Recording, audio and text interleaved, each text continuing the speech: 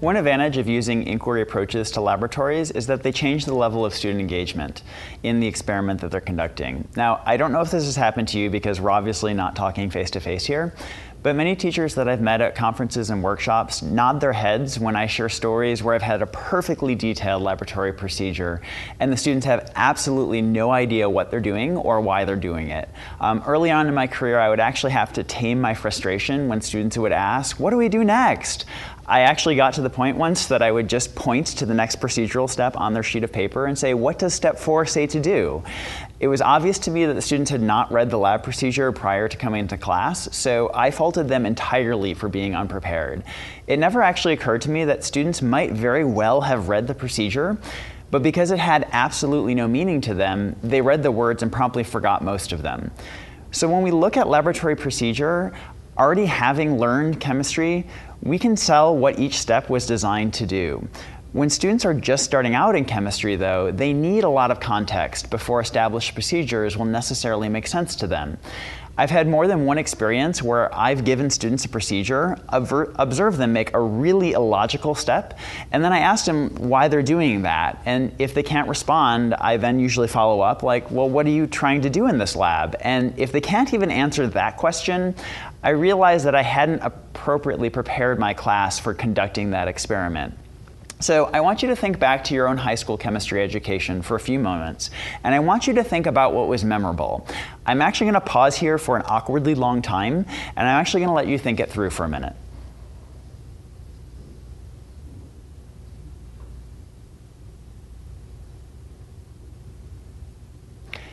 So did you notice any patterns in your memory? By the way, the reason I waited that long, I did a 7-second count in my head. Most of the studies on wait time say that if you're going to ask your students a question, make sure you give 7 seconds of think time before they bring things to light and before you start fielding questions from the class. It feels really awkwardly long, and I've been doing it for several years, and it still feels really awkwardly long.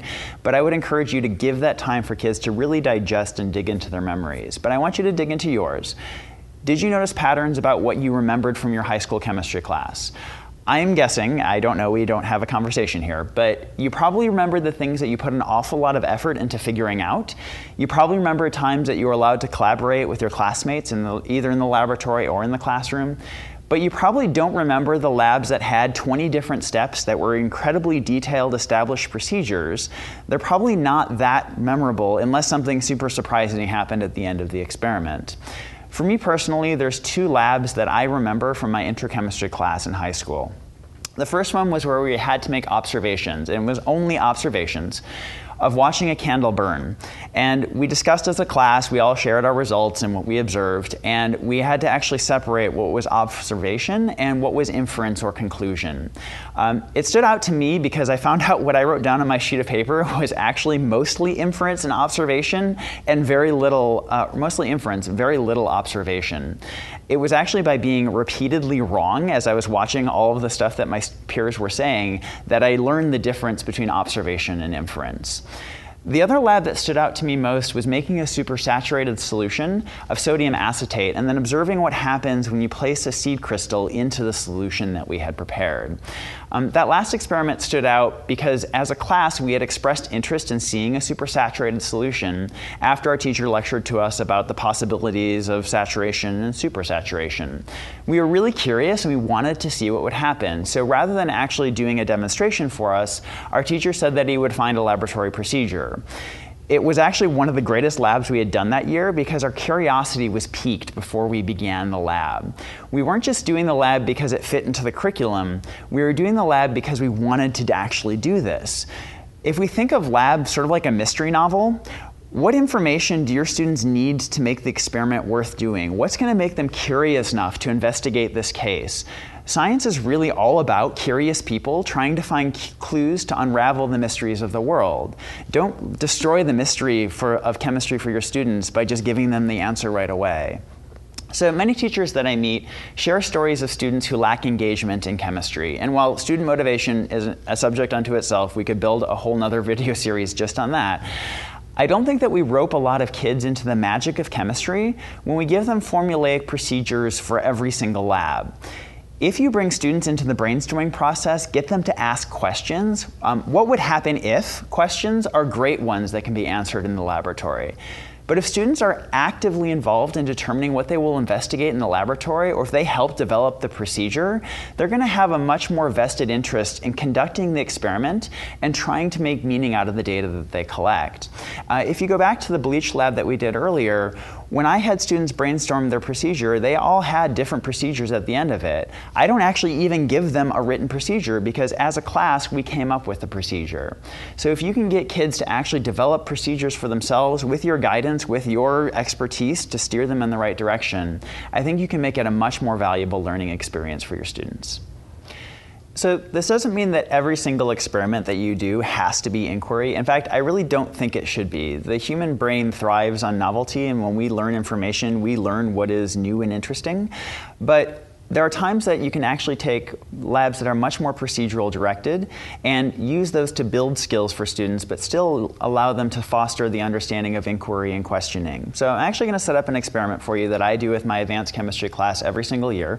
It's the determination of our lab. It's completely teacher directed. I give them a set of very detailed instructions, and it's a completely conformational lab. I tell them what they're solving for, they follow the procedure, they already know the value of R, but I think that it was useful for them to see where the value of R actually can come from experimentally. So I'm actually going to set up this experiment for you just so you can see what is involved. I am using hydrochloric acid, so I'm just going to grab a couple of gloves here.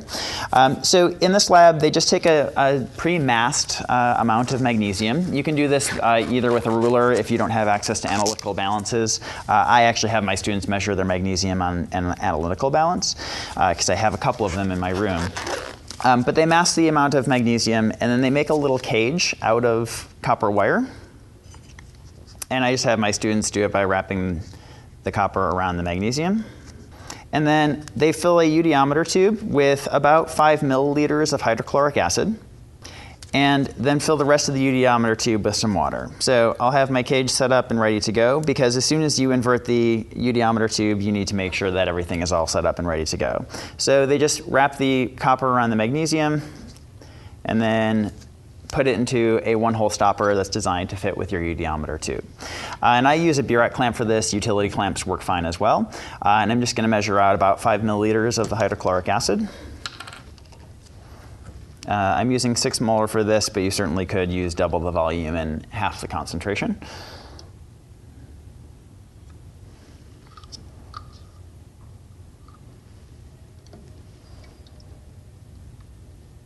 All right, so I've got 5 mils.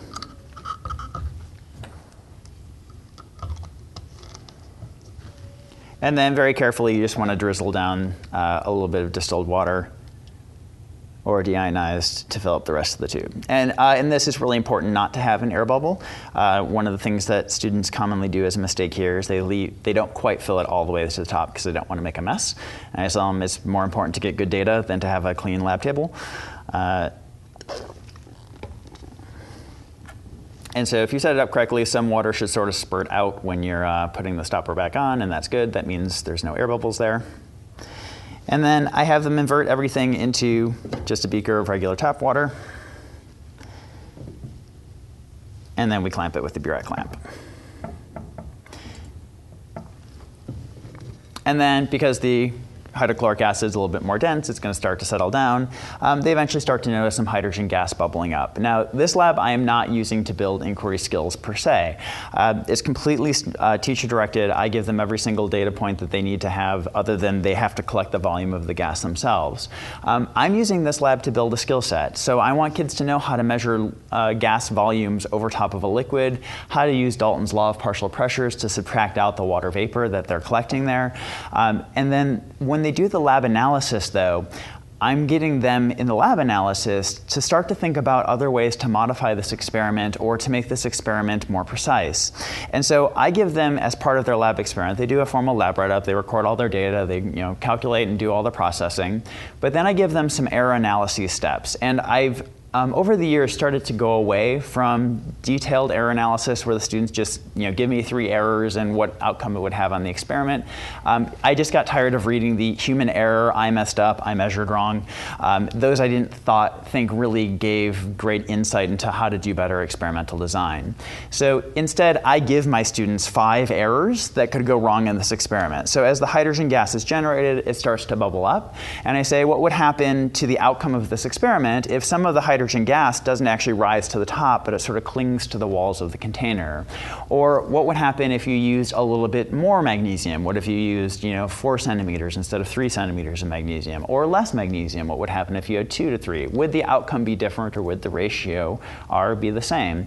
And so I give them things that they can then analyze later on. By doing that, though, I'm actually getting them to start to think about experimental design and how would you improve this procedure and how can you overcome some of the errors.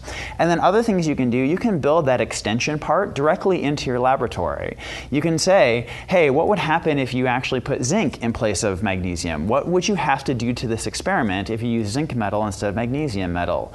Or what would happen if you used a carbonate salt instead of using a metal at all? Would this experiment still work? What modifications to the procedure would you have to make? If you wanted an additional level of precision, if you wanted one more significant figure, what would you have to do to make this experiment work that way?